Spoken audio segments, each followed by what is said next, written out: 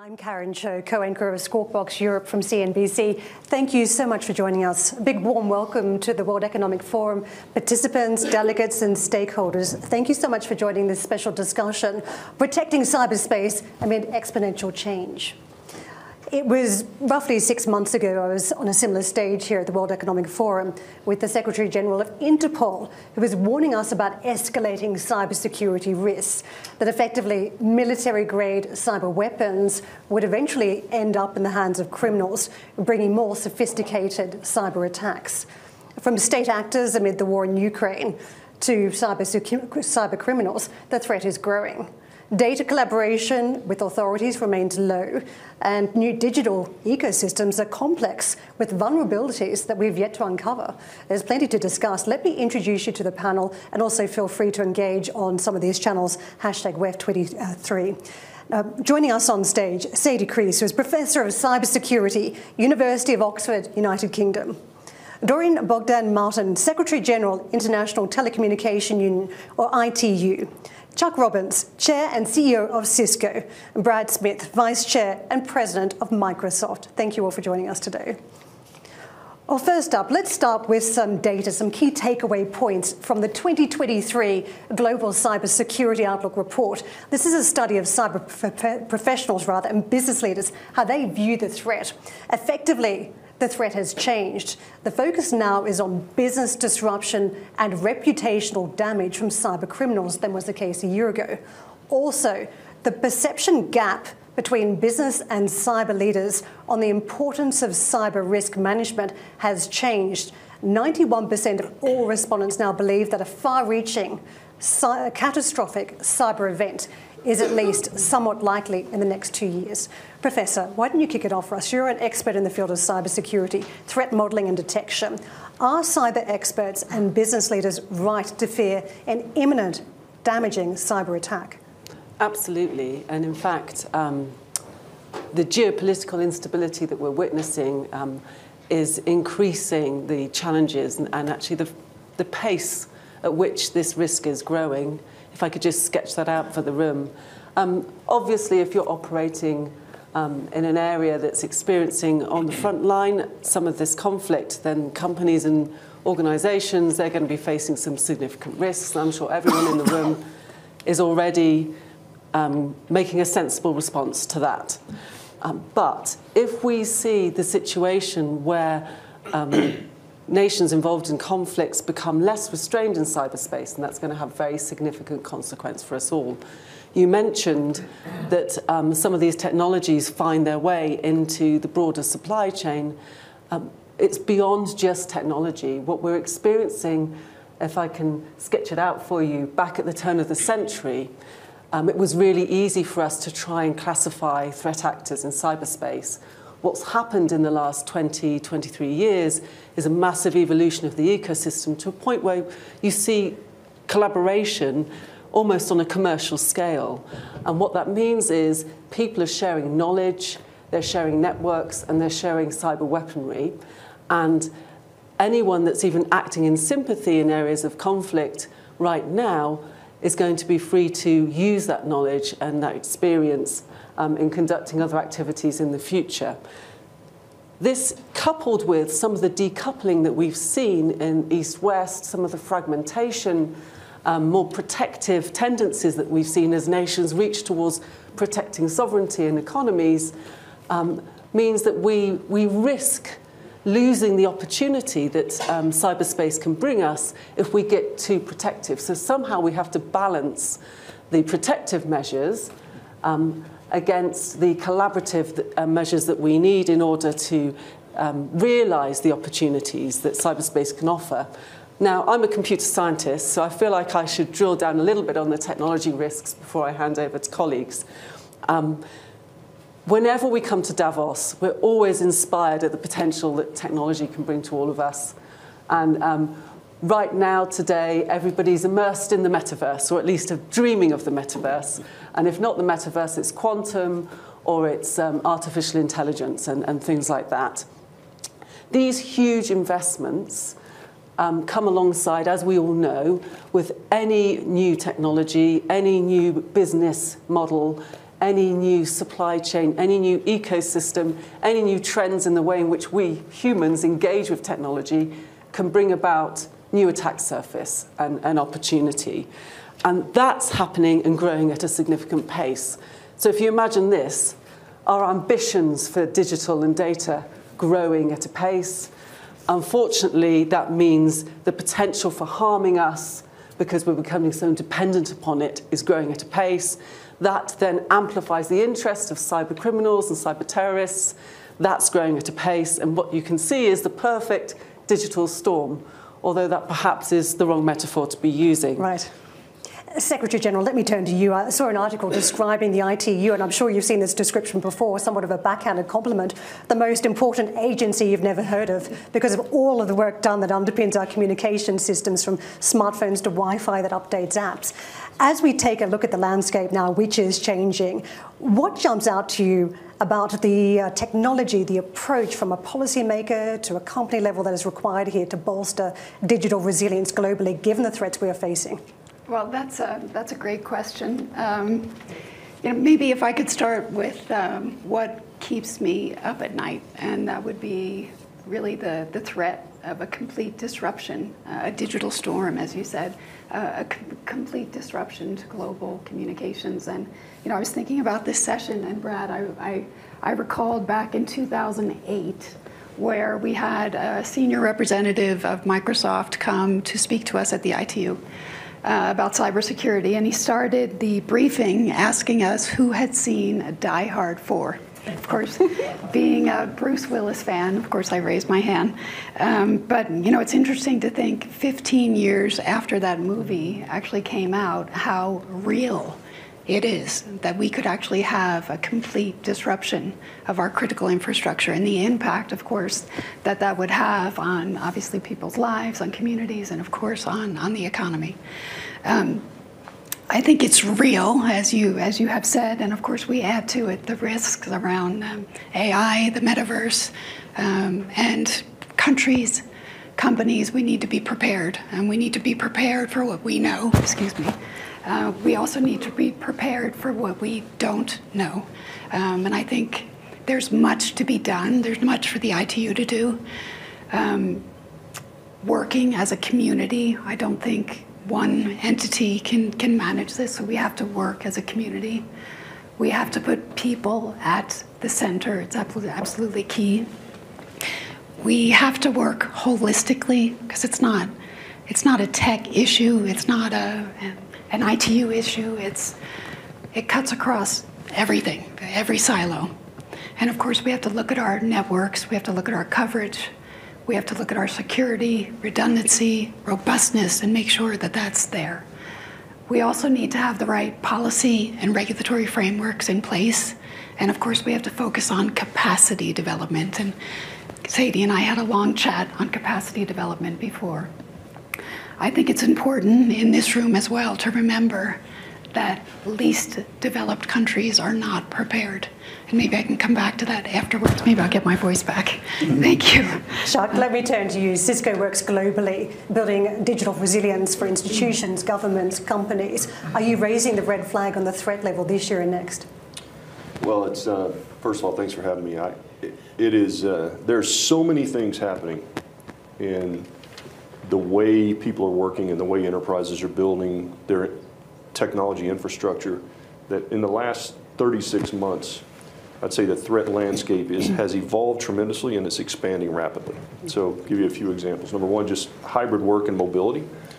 Everybody is everywhere, and so you have to protect them regardless of where they are. We're having to think about the home as a small branch office now. That's one thing that's happening. The second is most enterprises are moving away from having their own dedicated network out to their remote locations. And they're basically creating virtual networks on top of the internet. Okay, so they're connecting to the internet, and then they're having secure tunnels or connectivity through the internet to get to cloud services like what Brad and the team deliver. So that's the second. The third is obviously IoT is exploding. Right? I mean, we are now coming out of, I think, executives and heads of state and others during the pandemic, they came to grips with the real power of technology. And so all these projects around, we can connect these things, and they're like, okay, then and change the customer experience or change this. And in some ways, there's value to connecting some of these legacy systems because there are major security issues with the current architectures.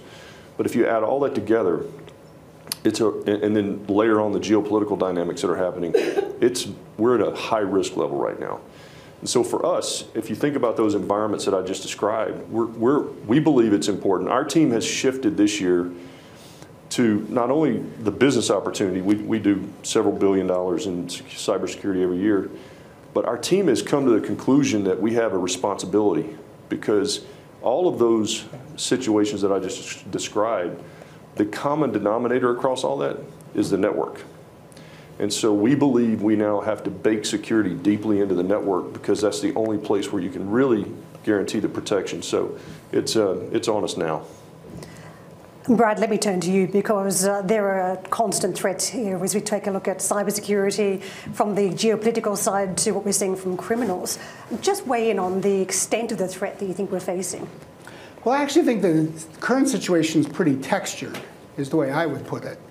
The first thing I would just note is that the last 12 months have been the biggest victory for defensive cybersecurity technology since the cybersecurity profession was created, in my view. The last 12 months have witnessed the most vigorous, aggressive, sustained, destructive wave of cybersecurity attacks in history. It's been Russia, the Russian military, seeking to pound targets across Ukraine as well as 6 in Poland. Who has read about a massive cybersecurity defeat in Ukraine? No one. There hasn't been one. And this represents one of the important advances, in my view, really over the last 5 years. It's the advance in defensive cybersecurity technology, especially the combination of threat intelligence and endpoint protection. And what it shows is that when you have organizations that deploy technology across the spectrum and apply it well, defenses can hold. But I think the reason the situation is textured is all this can be true and threats can be rising at the same time. Why? Well, one is because the landscape is so broad and because there are many that have vulnerabilities, either because they're creating technology without the kinds of controls in, say, the supply chain, or they're not deploying all of the protections that exist. The other reason that threats can rise is, of course, none of this stands still. So you can have new gradients, new increases in threats. Certainly I see more amassing of zero-day vulnerabilities in China. That's a huge threat. The Russians are not going to stand still, even though the last 30 days have probably been the quietest since before the war began in terms of active cybersecurity attacks. None of us knows whether a spring offensive on the battlefield will be accompanied by a spring offensive in cyberspace. But it's not all bad, it's not all good. It is the future. It's this constant tug of war between offense and defense. Chuck, I want to pick up on your comments around the network. Do you need to shrink the network to try and keep it safe? And what I mean by that is this deglobalization theme, that you need to stop investing in certain places of the world simply to shrink the network. I think that's a great theory, but it's not going to happen. And we've seen the Russians. Yeah. I mean, they attacked us for 90 days straight after we pulled out of Russia, and we actually published a document about it, so it's all public information. But I don't think so. I think that I think the reality is that we have to integrate security at every point. Yeah. Right? I mean, it has to be integrated everywhere. It's got to be integrated at the demarc of the branch or the home or the mobile device or whatever. It's got to be on the edge of the cloud where these guys are operating. It's got to be sitting in the electrical grid. I mean, it has to be everywhere. And so I don't think there's any level of decoupling because the bad guys will find a way to get connected. Professor? Yeah, if I may. I agree wholeheartedly. And I would say this, I've worked in cybersecurity since the last century. And whenever we have imagined that we can somehow shrink down to the crown jewels, people have been wrong about that. And often, actually, because the system is not just technology. And so back in the olden days, I'm sure colleagues would remember this, we used to have, in fact, your movie, I think, previous movies even, this notion that you could have air-gapped systems that were considered more critical than others, and somehow we'd keep all the bad stuff out. And that only works, of course, if human beings are not involved, because the true system is people, as well as technology, as well as processes. And so this idea that we can shrink it is one, unrealistic, and it's been tried before, and it's an abstraction too far. But the idea that we need to think very precisely about and more clearly about what kinds of controls we need, I think is really, really strong and sharp. And we have limited resource in cybersecurity, so we do need to be very creative about where we put it. Brad, can I bounce this back to you? Because there are plenty of excuses to shrink exposure. If you think about the trade wars that are played on the technology side, how the US and China have been at loggerheads over approach to data and technology, the war in Ukraine as well, are there reasons to shrink the amount of places you will invest in to protect the network and protect many companies and clients from cyber risk? Well, I agree with the other folks here. I actually think asking organizations to shrink the network is like asking people if they can breathe less air. Yeah, I suppose it could be done, but I'm not sure that the consequences would actually be all that desirable. What we really need to do is strengthen the protection across the network. And that is in part what Chuck was referring to. That's where the technology is going. What we need is oftentimes people, organizations to move faster in deploying best practices. The one other note I would add is where I think regulation is making a difference and is strengthening the network, if you will. If you look at the world of technology regulation, Europe, the European Union, has been the clear leader in privacy, in antitrust, in digital safety. But the United States has led in cybersecurity regulation, really during the last 2 years, principally through executive orders.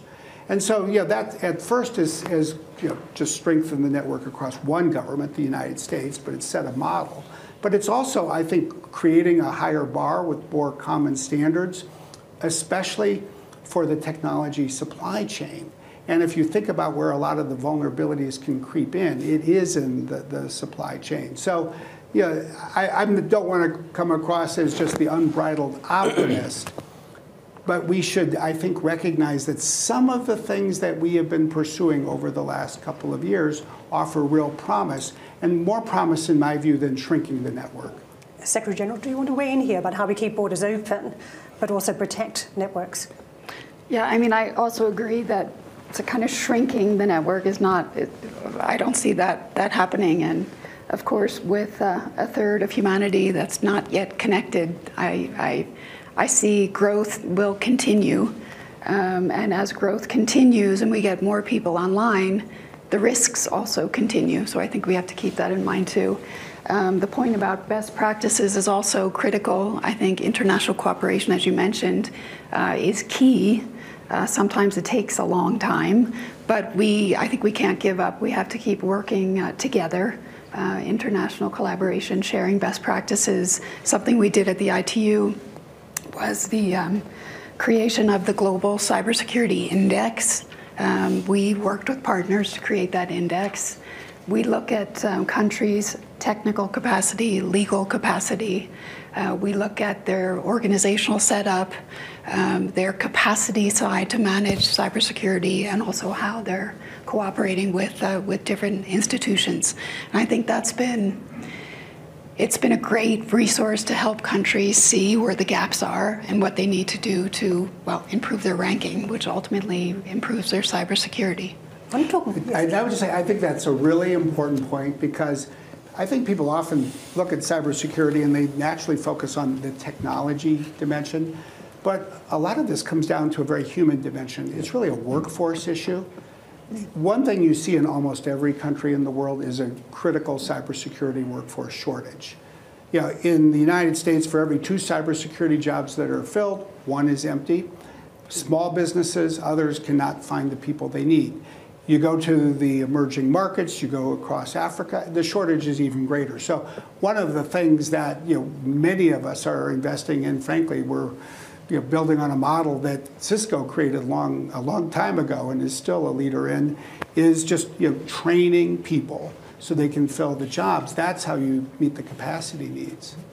I want to talk about ecosystems. We started off the conversation talking about vulnerabilities that we don't even know about, more and more connected devices, more systems where there are potentially more access points. On top of that, new technology coming into the mix. And there's only several days ago that Chinese researchers were saying they have the ability with quantum computers to crack encryption. Some are questioning just what that time frame is. And then there's new technology that some are invested in on the panel here, ChatGPT, and what that can do in terms of driving phishing. Just weigh in, Professor, first on the ecosystem threat and how we start to think about addressing these new threats that are coming our way. Yes, well, I think the starting point for addressing new threats has to be more imagination. When I talk to boards, very often the concern I hear is that they're not sure that the risk analysis they've conducted is right, is anticipating the right serious events, possibly existential threats to them in the coming years. And one of the things I think we really need to be doing is not just baking security into the network.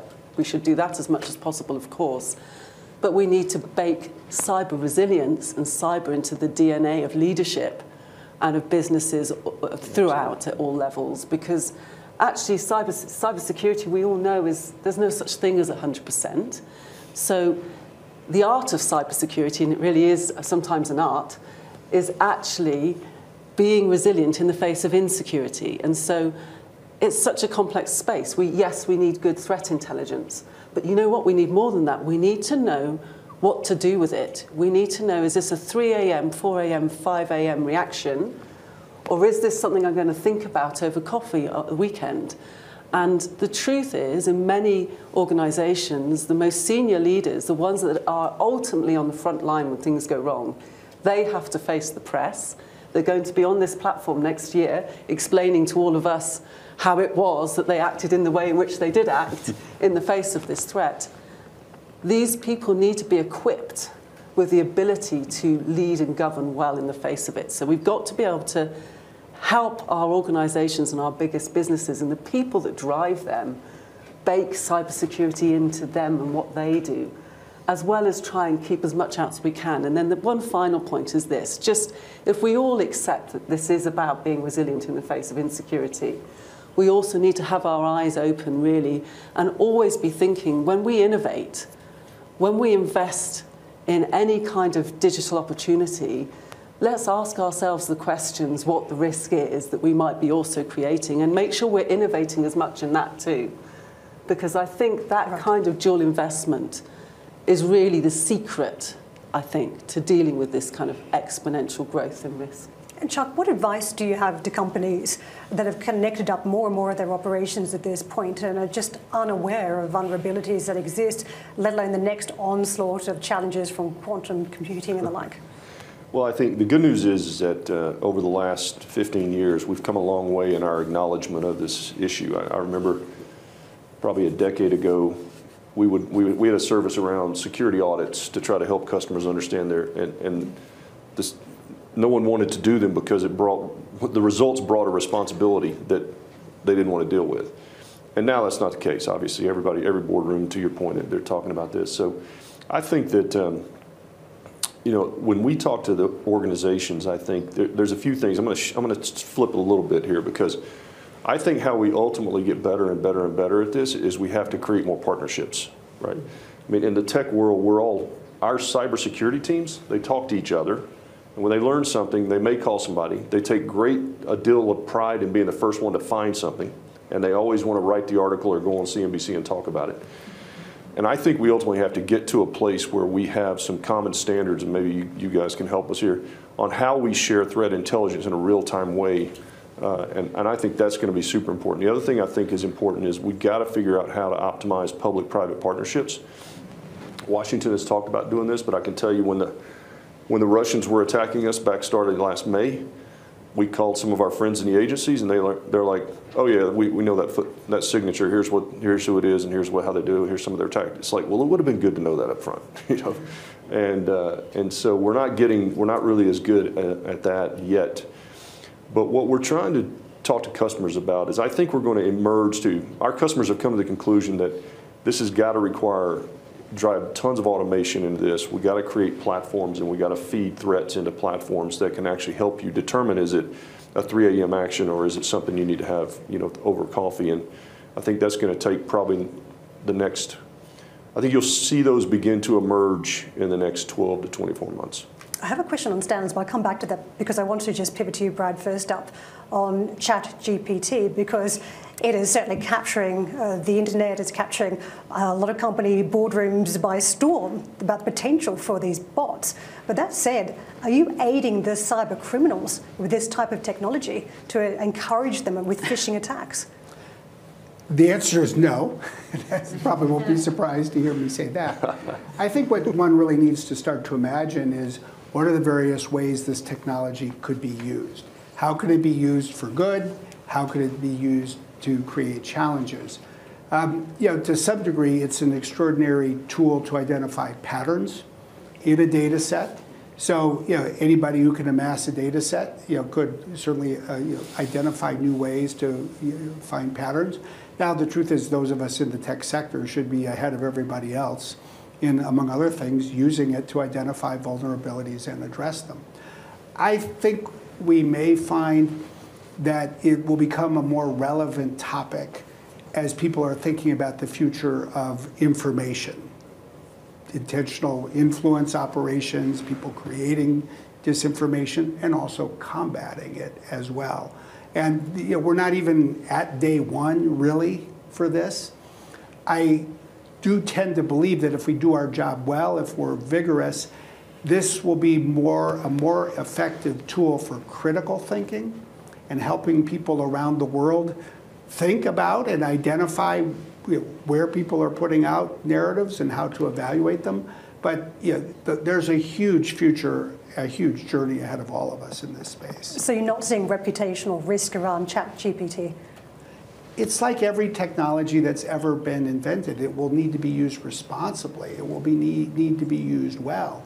If it's used without thought, then it's a different situation. But I think the promise far outweighs the peril, but we cannot afford to close our eyes to the peril either.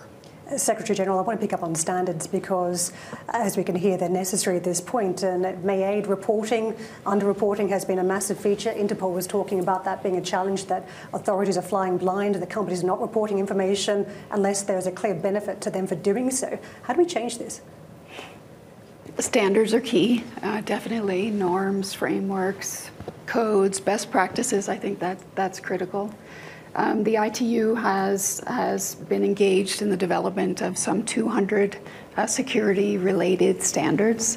There's much standards work that's actually ongoing in the space of the metaverse, discussions ongoing in artificial intelligence as well. I think your point about public-private partnership is also key. And it's also linked, of course, to standards, because our standards making process is private sector-led, voluntary standards.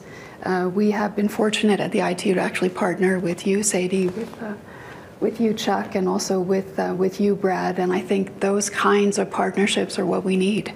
And we have to double down and find ways to advance. I do want to say, in the UN context, and I know the Secretary General spoke this morning, he didn't get exactly into issues linked to cybersecurity, but he did make the point, if we leave one person behind, we leave everybody behind. I think the same is true in cybersecurity.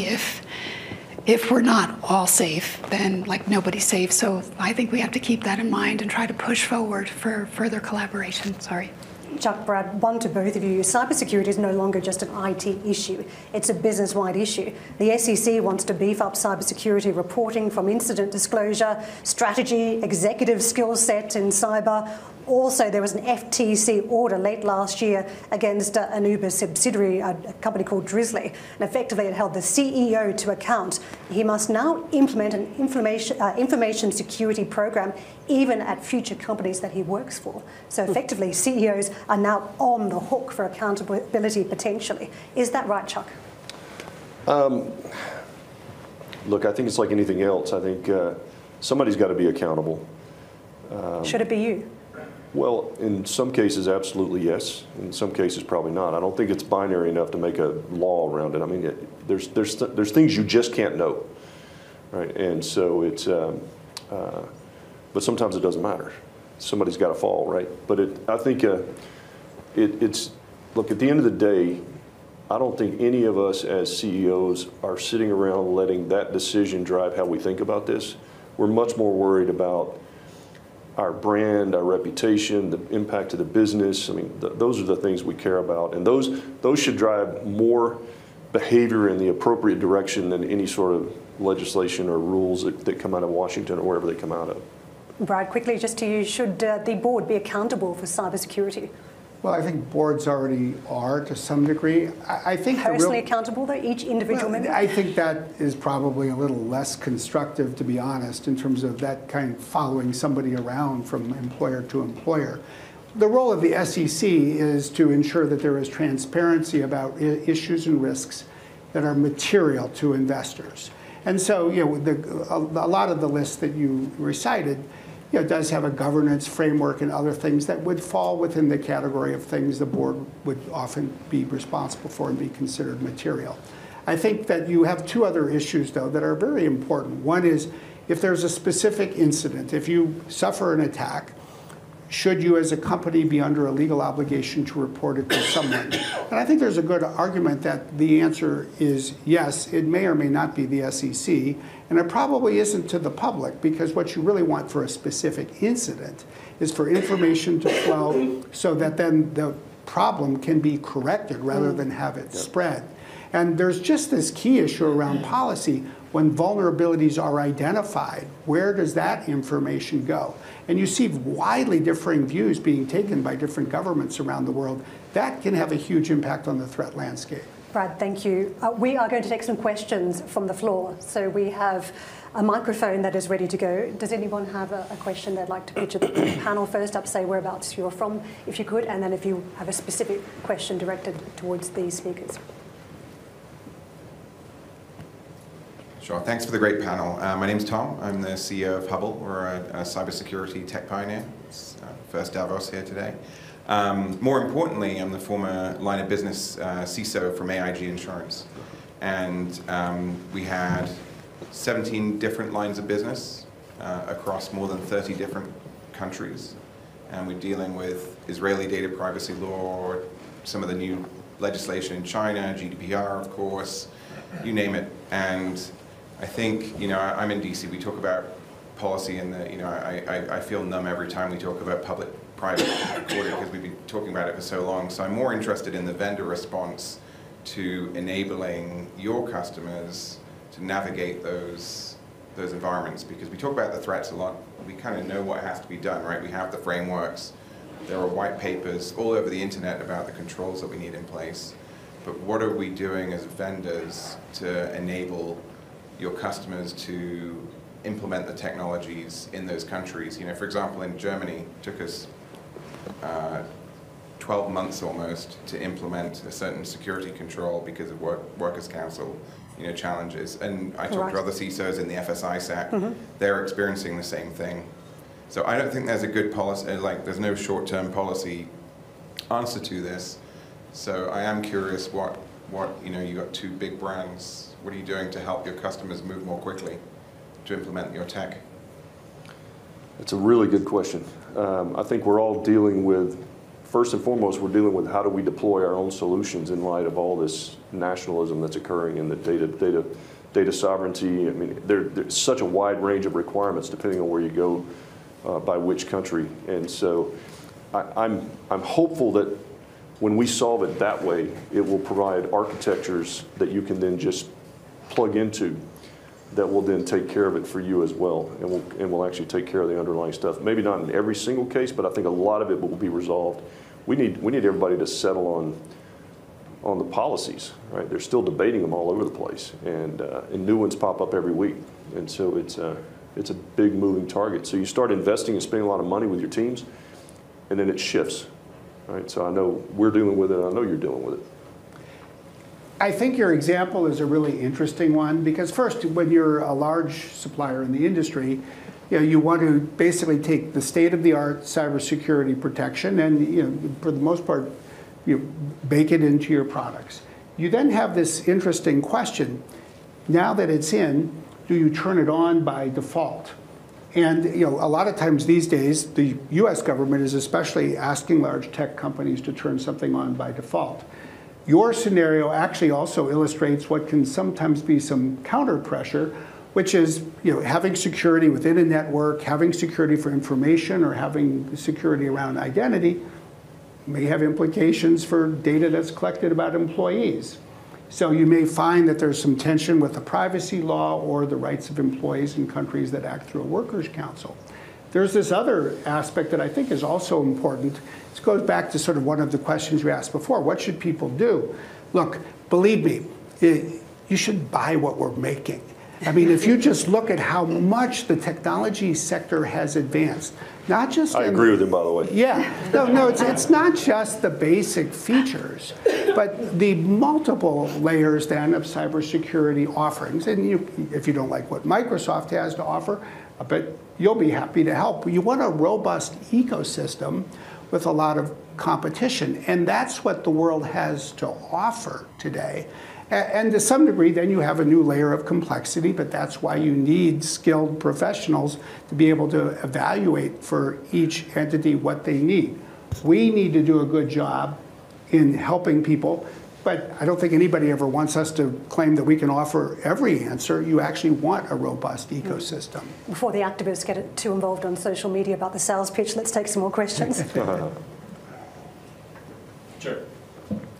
So I'm Michael Daniel. I'm the president and CEO of the Cyber Threat Alliance.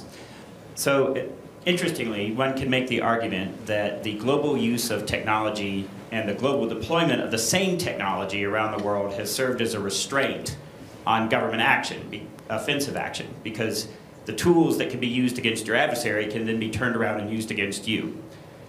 While I agree that I don't think we're seeing decoupling, I do think we're actually seeing technology divergence and the emergence of different technology spheres into like a Western sphere and a Chinese-led sphere. And so my question is, do you think that could actually lead to increased instability and use of offensive tools because the same restraints are no longer there? Professor, this might be one for you. Yes, so a starting position, I think it's really excellent observation. What you're essentially saying is, are people going to get out some of their cyber weapons because they're pretty sure that perhaps the same can't be used back at them? Well, if it was as simple as that, then I'm sure there will be some examples. But I have a suspicion that some of the restraint is not solely because there's such commonality, but I also think to a certain extent, people are slightly unsure as to what their opponents are capable of. If I can give you another example, it's very hard to monitor the stockpiling of zero-day, for anyone in the room that doesn't know what a zero-day weapon is, that's a cyber weapon that's going to target a vulnerability that's not been targeted before, which means all of our defensive measures that rely on us having seen it happen before won't be effective defense. It's very hard to externally, empirically, observe the ecosystem and say these parties are developing these capabilities in the way in which we can if we were, say, monitoring nuclear activity, that kind of thing. So, but I do think it's a very interesting observation. I think actually I would build on that and I would say a further consequence of decoupling and associated fragmentation around the edges is actually going to be that it increases the cost of doing business in multiple markets. And what that's going to do is probably going to lead to some organisations going back to this box-ticking compliance exercise where they're going to do the minimum in order to conduct business because one can't afford to do the optimum in all of these different markets who have all of these different standards. And so unfortunately, I do think it's going to lead to increased risk for many different reasons. And there's a really interesting and important question, I think, for the world laid in that example. And Michael, I probably worry less about what you were describing and more about this. What should someone do if they discover a new zero-day vulnerability, namely a vulnerability that no one has identified before. Now, the truth is almost every tech company would say, please give it to the tech company whose software has the vulnerability so they can fix it. And if you are that company, jump on it and fix it fast. Now, in China, the law today is if you discover a zero-day vulnerability, you must give it first to the government. And that is a trend that is exactly the opposite from the trend the United States government fundamentally has pursued, especially since the WannaCry attack in 2017, where, if anything, the policy shifted under a so-called equities process so that if the government ended up with vulnerabilities that technology companies did not know about, it was far more likely that they would turn around and give it back to the technology company. But this is sort of, these are the armaments of the future. How long does it take for them to give it to you? Well, and that's absolutely right. I mean, we've used our voice as an industry, as you know, to push the US government to rebalance the equities so that it would more likely come fast to a tech company. Of course, none of us have visibility to what exactly is going on. But if you want to keep the world secure, don't stockpile zero-day vulnerabilities. This is a really great example of a multi-stakeholder process, because when I worked in the industry, we had responsible disclosure policies. If we discovered a new vulnerability, we did approach the company. But for this to be an effective culture of partnerships, the companies need to respond too, and they need to shut down those vulnerabilities. And so we have this challenge. We need to encourage people to try and help us protect and have a safe and secure environment, cyberspace, and that's going to involve all parties acting as effectively as they can, because what happens is if people discover vulnerabilities and they share it and then the companies kind of ignore it, sometimes they become disgruntled and motivated to do other things with them. That, too, is a big problem when it happens. A terrific question. It's certainly taking us down a whole new pathway. Thank you very much for that. But we're going to wrap up the panel now, and before we toss over to the World Economic Forum again. But Professor, thank you very much. Secretary General, Chuck and Brad, we appreciate your time. Please welcome to the stage now Jeremy Jurgens, who is Managing Director, Managing Board at the World Economic Forum, for some concluding remarks. Great. Thank you, Karen. And thank you, everyone, for joining us in today's discussion. I think, as we've all seen, digital is integrated in pretty much every aspect of our lives, personally, professionally. And protecting that underlying infrastructure is important then to ensuring that we can continue to enjoy those lives, even those times when we're not connected, right? So one of the topics that came up here was actually this aspect of cooperation, right? We heard it in multiple aspects here. And I'd invite everyone in the room to reach out to your relevant forum colleague and to see how you can actually both benefit from the lessons that we've been learning, many of our partners here with us, and that we can also then help improve cyber resilience and cyber hygiene within your respective organizations, within your respective countries, and the various institutions here. This is absolutely critical, and it's one of the purposes of the forum's Center on Cybersecurity, right? How do we improve international public-private cooperation? How do we actually address some of these critical challenges? And how do we actually improve awareness with the general public of the importance of cyber hygiene and cyber resilience? I just want to point out a couple areas that I think we've made pretty clear progress on the last year. Say, okay, well, what have we done differently? We've convened a group of oil and gas leaders looking at protecting critical infrastructure.